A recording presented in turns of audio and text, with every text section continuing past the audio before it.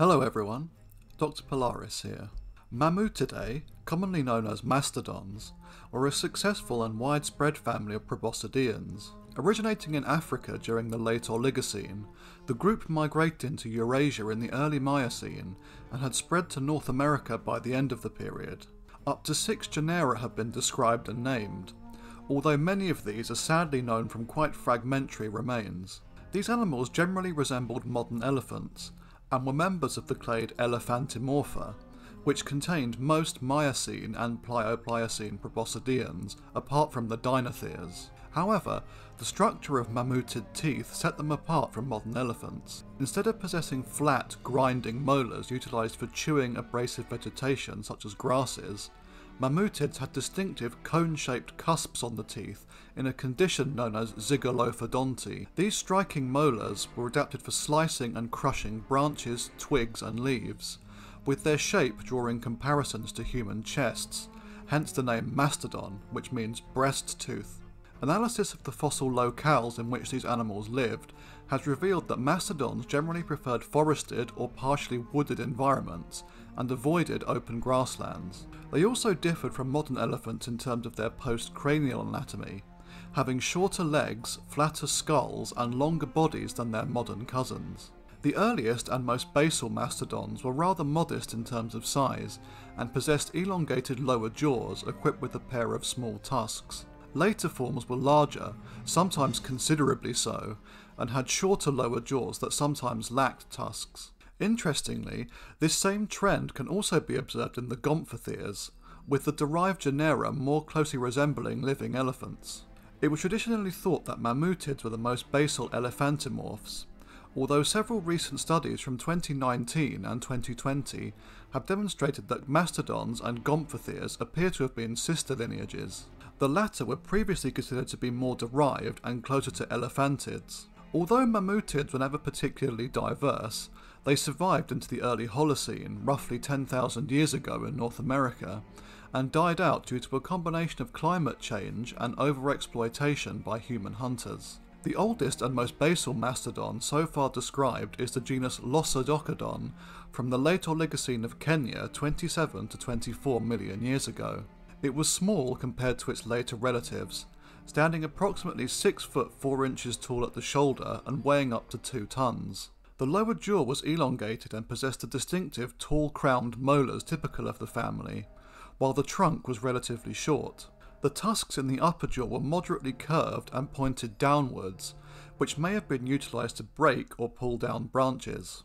Contemporary animals included primates, hyracoids, and large carnivorous hyenodonts, which would almost certainly have preyed on Lossodocodon. A closely related genus found in slightly younger deposits was Eozygodon, an animal that lived during the early Miocene and was also found only in Kenya. It is known from partial skull material, which includes a short mandibular tusks on the lower jaw and Toblerone-shaped molar teeth. The tusks present in the upper jaw were also relatively short and downturned, with the overall size of Eozygodon being just slightly smaller than the earlier Lossodocodon. During the early Miocene, mammutids journeyed out of Africa and into Eurasia as the two landmasses came into contact, with the oldest non-African genus being Zygolophodon. With up to 6 assigned species, this genus had a very wide geographic and temporal range, dwelling across Africa, Europe and Asia. Zygolophodon tapyroides and Zygolophodon turicensis are known from the early to middle Miocene of Europe, while Zygolophodon aegypticus is known from the early Miocene of Egypt, while Zygolophodon lufengensis, chingingensis and nemongensis have been found in Miocene deposits in East Asia. Recent finds have also come to light from Thailand, suggesting that the genus also inhabited Southeast Asia as well. Zygolophodon species are renowned for their greatly elongated horizontal and slightly upward curving tusks, which are the longest of any proboscidean. Interestingly, a potential species once known as Zygolophodon borsoni that inhabited Eurasia from the later Miocene to the middle Pleistocene was among the most massive of all proboscideans. Standing approximately 4.1 metres or 13.5 feet tall at the shoulder and weighing in at 16 tons, this enormous animal rivaled Paraceratherium in terms of size. However, this animal is sometimes considered to be a species of the more derived genus Mammut instead. A North American genus that appears to have evolved from Zygolophodon was the genus Miomastodon merriami that inhabited the open savannas that were common there during the Middle Miocene. The validity of this genus has been questioned over the years, but a recent 2020 paper by Shiqi Wang et al. Has suggested that Miomastodon was a genuinely separate animal with up to 4 species, 3 of which were native to Asia. If this turns out to be correct, then Miomastodon likely evolved from an East Asian species of Zygolophodon that then migrated into North America by the Middle Miocene. Another Asian mammutid was the genus Sino-Mammut, from the Late Miocene of Gansu Province, China, approximately 12 to 11 million years ago. It was known from a single fragmentary mandible found in the 1990s. However, most of the specimen has been lost, leaving only the right ramus and an in situ photograph of the mandible. This was originally thought to belong to a Gomphothea, but an analysis revealed it to actually be a mammutid that was a sister group to the well-known and famous genus Mammut. Speaking of which, the genus Mammut was a primarily North American animal that evolved from an East Asian common ancestor with Sino-Mammut. This was a highly successful and widespread genus, with fossil remains extending from Alaska to Honduras, inhabiting mostly forested environments. In terms of appearance, the American mastodon was broadly similar to living elephants, but possessed a stockier build with shorter legs, a flatter skull, and proportionally longer torso.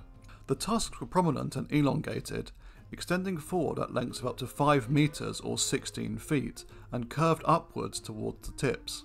The molars were typical of the family, with pointed crowns useful for crushing and processing vegetation gained from a mostly browsing lifestyle. Up to 5 species are known, although there has been some debate as to which of these are actually valid.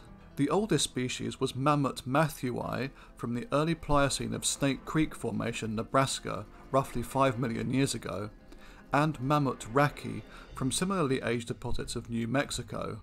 M. matthewi has also been reported from a single site in China, although this may represent a specimen of Sino-Mammut instead. M. racki, along with matthewi, have at times been considered invalid due to a lack of distinguishing anatomical features. A late Pliocene species, Mammut cosoensis, was native to California, while the famous Mammut americanum was the youngest form, surviving until the very end of the Pleistocene and possibly into the Early Holocene. The average body size of the species was around 2.3 meters or 7 foot 7 in height at the shoulders, while large males were up to 2.8 meters or 9 foot 2 inches in height. Among the largest male specimens, the 35-year-old AMNH 9950 was 2.89 meters or 9.5 feet tall and weighed in the region of 7.8 tons, while another was 3.25 meters tall and weighed 11 tons. A close relative, Mammut pacificus, was named in 2019 and inhabited what is now California and Idaho during the Pleistocene. Like modern elephants, the females were smaller than males and lived in herds. They had a low and long skull with long curved tusks, with those of the males being more massive and more strongly curved. Mastodons had cusp-shaped teeth, very different from mammoth and elephant teeth, which have a series of enamel plates, well suited for chewing leaves and branches of trees and shrubs. Mastodons have been characterized as predominantly browsing animals. Of all American proboscideans, they appear to have been the most consistent in browsing rather than grazing, consuming C3 as opposed to C4 plants, and occupying closed forests versus more open habitats. This dietary inflexibility may have prevented them from invading South America during the Great American Interchange, due to the need to cross areas of grassland to do so. Most accounts of gut contents have identified coniferous twigs as a dominant element in their diet. Other accounts, such as with the burning tree mastodon specimen, have reported no coniferous content and suggest selective feeding on low herbaceous vegetation, implying a mixed browsing and grazing diet. Study of mastodon teeth microwear patterns indicates that these animals could adjust their diet according to the ecosystem, with regionally specific feeding patterns corresponding to boreal forests versus the cypress swamps present in Florida during the last glacial maximum. A 2020 study of mitochondrial DNA from American mastodon remains collected in eastern Beringia indicates they belong to two genetically divergent clades. The clades were dated to different interglacials, suggesting a repeated pattern of colonisation during an interglacial followed by extinction during the subsequent glacial advance. The Beringian clades had less genetic diversity than populations present south of the ice sheets, suggesting they were founded by relatively small migrating populations. Mastodons are typically depicted with a thick, woolly mammoth-like coat of brown hair, but there is no preserved evidence for this. The genus tolerated a range of habitats and climates. Northernmost populations inhabited boreal forests, living alongside moose and beavers, while those of Florida and Mexico inhabited relatively balmy swamps and woodlands, sharing their environment with reptiles and amphibians. Without soft tissue mastodon fossils, we can't truly assess their cold adaptations, but Laramindi et al. Noted that mammoth tails are long for those of Proboscideans. This contrasts with the especially short tails of woolly mammoths, and might have implications for mastodon thermodynamics. In other words, they weren't feeling the cold enough to shorten their tails. These details of ecology, biogeography and anatomy demonstrate how different mastodons and woolly mammoths really were, and caution against simply slapping shaggy mammoth coats onto their stockier cousins. In addition, mammoths and the genus Mammut, despite sharing similar names, were distant relatives, with their lineages diverging during the Oligocene. It is of course very likely that mastodons living further north were generally hairier than their relatives that dwelt in Florida and Central America, especially observing how levels of body hair vary in living Asian elephants. Fossil remains suggest that American mastodons became extinct at the Pleistocene-Holocene boundary approximately 10,500 years ago.